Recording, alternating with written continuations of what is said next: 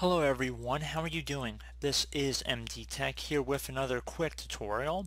In today's tutorial I'm going to show you guys how to hopefully resolve the DXGI error device hung on your Windows computer. So hopefully it should be a pretty straightforward tutorial, and without further ado, let's jump right into it. So we're going to begin by opening up the start menu, and you want to type in Device Manager. Best match should come back with Device Manager right above Control Panel. Just want to left click on that one time to open up Device Manager here.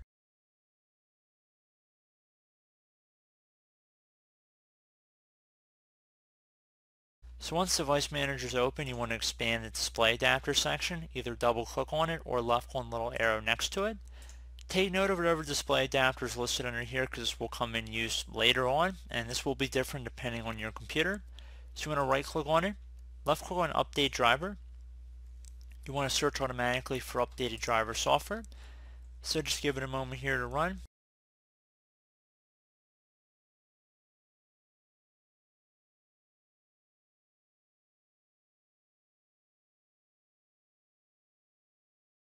So it might say that the best drivers for your device are already installed.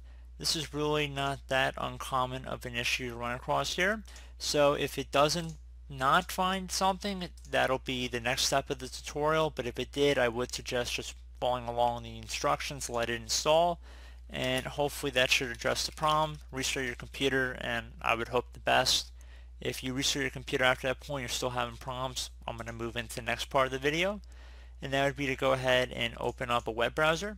I'm going to have a couple links in the description of the video to different sites, so AMD or NVIDIA, and you'll be able to find different drive information through there. So if you want automatic driver updates, you guys would probably want to go right to the source. So I'm going to just open up AMD's here.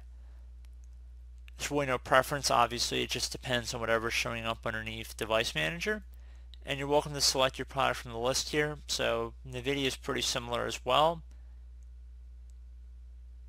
And you know what, honestly, if you didn't see your product in the list or you weren't sure, if we went back to Google here, you probably could go through their website again and search for it, but we're going to be looking for an automatic utility that will go out and search for it.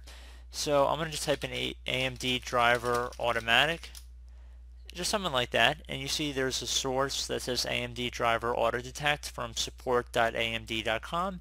NVIDIA is the same way, so if you click on that, so instead of the first link I'm going to include, which will be to actually go ahead and search for your product, you might be able to just go on Google and get an auto detect utility right from the source as well.